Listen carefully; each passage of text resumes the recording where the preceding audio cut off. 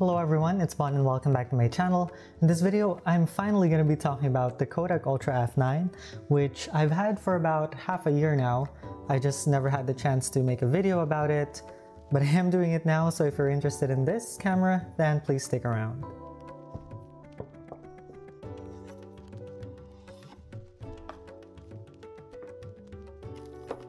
So what is the Kodak Ultra F9? Well, much like the Agfa Photo, Ilford Sprite, Double Film Show, and Vibe 501F, the Kodak Ultra F9 is another reusable plastic camera that takes 35mm film.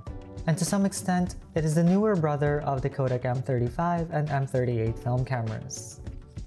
And why do I say so? Well, they all pretty much have very similar, if not exactly the same specifications. For instance, the Kodak Ultra F9 has a shutter speed of 1/120th of a second, a 31mm lens, and a fixed aperture of f9.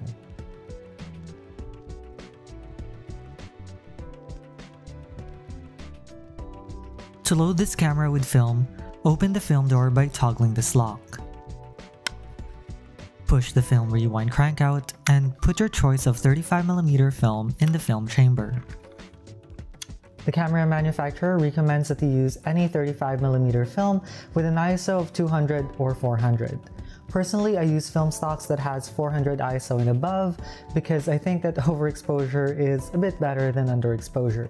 And you can use any number of exposures like 24, 27, or 36 exposures. Next, push the film rewind crank back in. Pull the film leader out a little bit and place it towards the film take-up spool. Use the tabs on the take-up spool to hook the film on its first and second sprocket holes, like so. Then, add a bit of tension by turning the film advanced wheel. Once the film is securely in place, you can close the back door.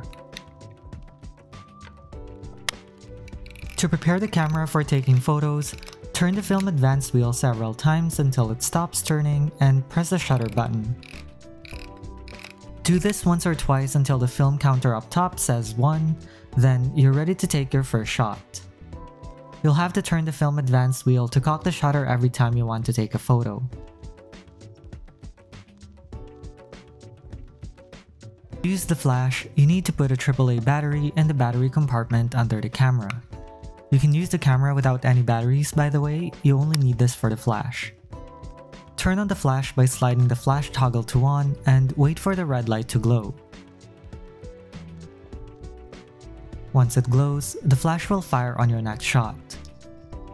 If you change your mind and don't want to use the flash anymore, simply slide the flash toggle to off. I recommend always using the flash when you're indoors in low light, or when your subject is in shadow or is backlit outdoors. To take a photo, cock the shutter using the film advanced wheel and ensure that you're at least a meter away from your subject. Next, point the camera and compose your shot using the viewfinder, then press the shutter button to take a photo.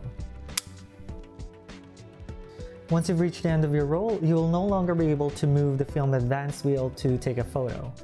The film counter should also show you the maximum number of exposures your film roll has. So depending on your film roll, say for example if it's 36 exposures, then the number in here should max out to 36. Now, depending on how you load your film, you might get an extra 1 or 2 photos, but the counter should max out to 36.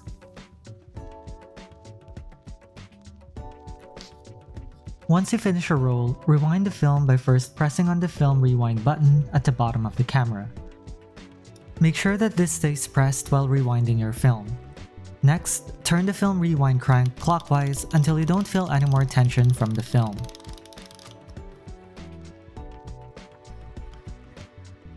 After that, you can then open the film door to retrieve the film for development.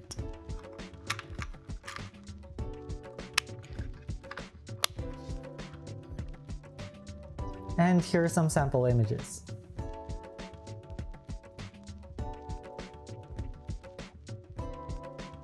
As you can see from these, the image quality is typical to that of reusable cameras with plastic lenses. The center of the image has decent sharpness, but the corners look quite smeared. It also has a noticeable vignette, and the image will also have lower contrast, but those can be edited in post.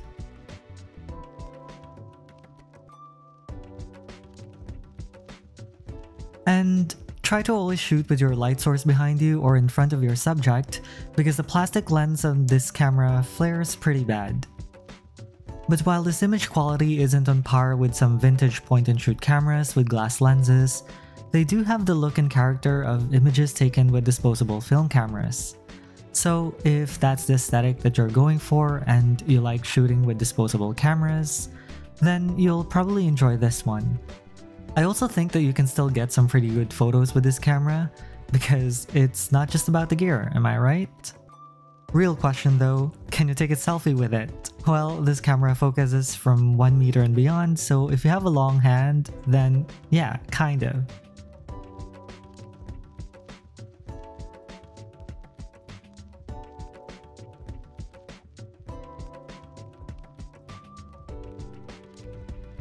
Anyways, aside from the fancy box that it comes in, there really isn't a lot of difference between the Kodak Ultra F9 and all the other cameras that I mentioned earlier in this video. You'll pretty much get the same shooting experience and image quality with all these cameras. Furthermore, while they bear the Kodak name and logo, Kodak doesn't exactly manufacture these cameras. I think these are typically made by a Chinese company who has licensed to use the Kodak brand. That being said, they're pretty okay, and I would say better than single-use disposable film cameras. If you're wondering which reusable film camera to get, I'd say go for the easiest one to get a hold of where you live, the cheapest if you're in a budget, or the one that appeals to you the most aesthetically speaking. Why? Because having a camera that you like will probably make you want to use it more and actually improve on your photography skills. But if you're interested in comparing this with other reusable film cameras, then go check out this video because this is still my favorite. Or go and visit and subscribe to my channel for other film related videos. Cheers!